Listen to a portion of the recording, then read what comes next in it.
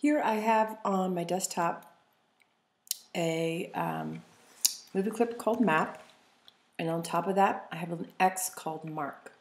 What I'd like to do is I want the user to be able to click on this, and when the user clicks on it, it goes from being small to large.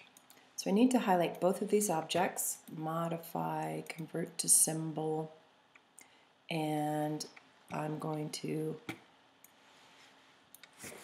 call this shrink, and I'm going to call this movie clip main map. Great. Inside of main map, so this is our scene 1, I'm going to double click on this map, and inside we see these breadcrumbs and the inner map. What I'd like to do is I want it to be small when the map's on the page until the user clicks on it. So I just made it smaller, and now I'm going to go out in my timeline and I'm going to do insert timeline frame, because that's how long I'd like for the animation to take. I'm going to position it in a place more reasonable. Now I want to animate it. I want both the map and the X to become larger. I'm going to use insert motion tween. The issue is I need to put each of these on a separate layer. So I'm going to copy and cut the X from the map, and I'm going to place it on its own layer by hitting paste in place. Okay, great. Now they're both a small size here. I want to make them larger, so I'm going to highlight both of the layers and I'm going to do insert motion tween. Now I'm going to drag my playback controller to the end of the clip, and I'm going to make these larger. I'm going to hold down the Option key and the Shift key. Great. I'll do Control Test so I can test my movie just to see. Obviously though, I don't want it to loop like that, back and forth. What I need to do is add another layer called Actions, and in the first layer I'm going to go Window, Actions, Stop. And the Actions palette's off screen, so I just typed in stop, oops, semicolon. So now when I test my movie, so I'll need to add some action script on my main timeline to control the animation. So I'll go back to scene 1, and I'll go to my top layer, add a new layer called Actions. Oopsie. Called Actions. Now this will be the action script that the end user will click on this map and then trigger that movie clip to play. Main map, add event listener, and that event listener is going to be a mouse event, which is going to be click, and that's going to trigger a function called playMap. The function playMap is a mouse event, and we're going to put void here, and we're going to put curly brace, and we're going to say main map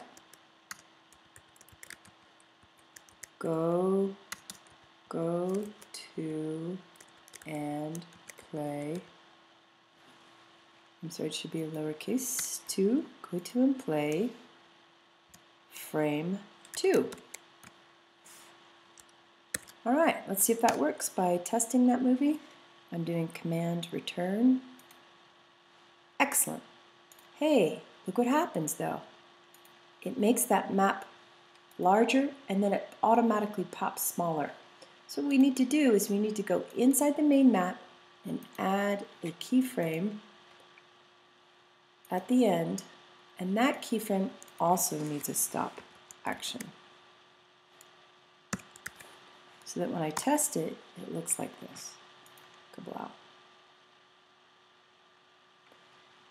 Okay, Now what I'd like is I would like it so that when the end user, so I need to go back to my main scene, when the end user clicks on the X inside of the map, the X triggers something else to happen. I just want to bring this up because this is just a sample. The problem is when we double click on side of main map, we see that Mark is in here, but we can't talk to Mark from our main timeline. We need actually to talk to Mark in this way. Say, hey, main map, inside of you is a movie clip called Mark, and I want to add an event listener to that. Make that a mouse event, make that a click, and then I'm going to say playMark. And the function for this, for playMark, is going to be an event or triggered by a mouse event, and then we're going to type in the proper code, open curly brace, close curly brace. I don't have anything happening right now, so what I would like to do is use something called trace. Trace is a way for people who are doing programming to test if their code works. I don't have any other events to trigger just yet, so it would make sense I want to test it. In this case, I'm going to say trace, open quotation marks, the movie clip Mark has been triggered. And then I'll close that up. So this line just lets me know that my code is working. So now I'll go to Control, Test Movie, and Animate. Here it comes. Okay, I'll click on it. That first let the main map grow larger, but if I click on it again, the movie mark has been triggered.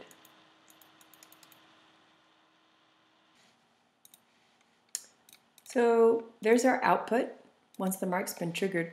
Realistically, it makes more sense to combine clicking on the main map and adding the mark. The user usually isn't going to just click on the map. They'll click on one of the objects within the map. So in this case, I combined mainMap.mark. When someone clicks on the mark, then the function plays. Go ahead and trigger the main map animation, and then do the trace. I have trace again as an output, so here nothing happens when I just click on the map, but when I click on the mark, I get the output, the movie mark is triggered, and the map grows larger. I just have this output to test it. I'm going to show you in the next video.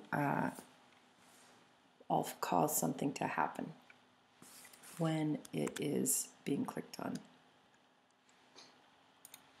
For this next part, what I'd like to do is I would like to, I see that I've put my actions in the wrong layer, excuse me, they belong in the actions layer.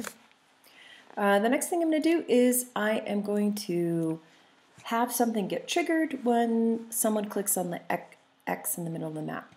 And this trigger is going to be a circled area where you can find treasure.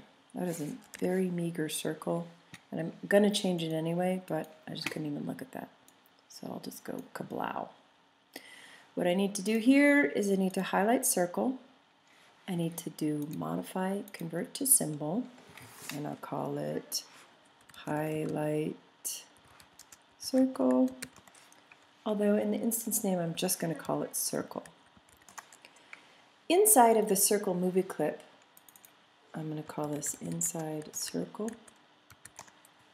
The first thing I'm going to do is add an action script layer called actions, and in the first keyframe, I will put a stop. Stop. Great. Now, this first keyframe needs to be in the second keyframe. There should be nothing here until someone triggers the X, and then that causes the circle to play. So I'm going to go out into my timeline and go Insert Timeline Frame, and I'm actually going to have my end result be that circle, and in frame 2 I'm going to do keyframe, And I'm going to do a frame-by-frame animation using onion skinning. So I'll turn on onion skinning and I'll pull out the playback so I can see the whole width, and I can see the faint outline of the onion skin here, so that can help me draw a little bit at a time. Each time I'm going to insert a keyframe, and then I'm going to draw more of my circle, and insert a keyframe and draw more of a circle.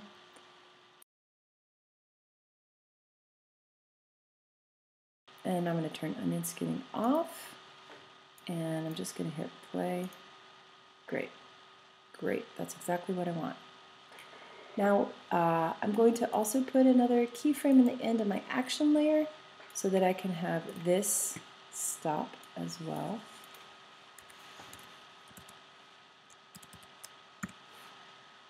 Oopsie. Great.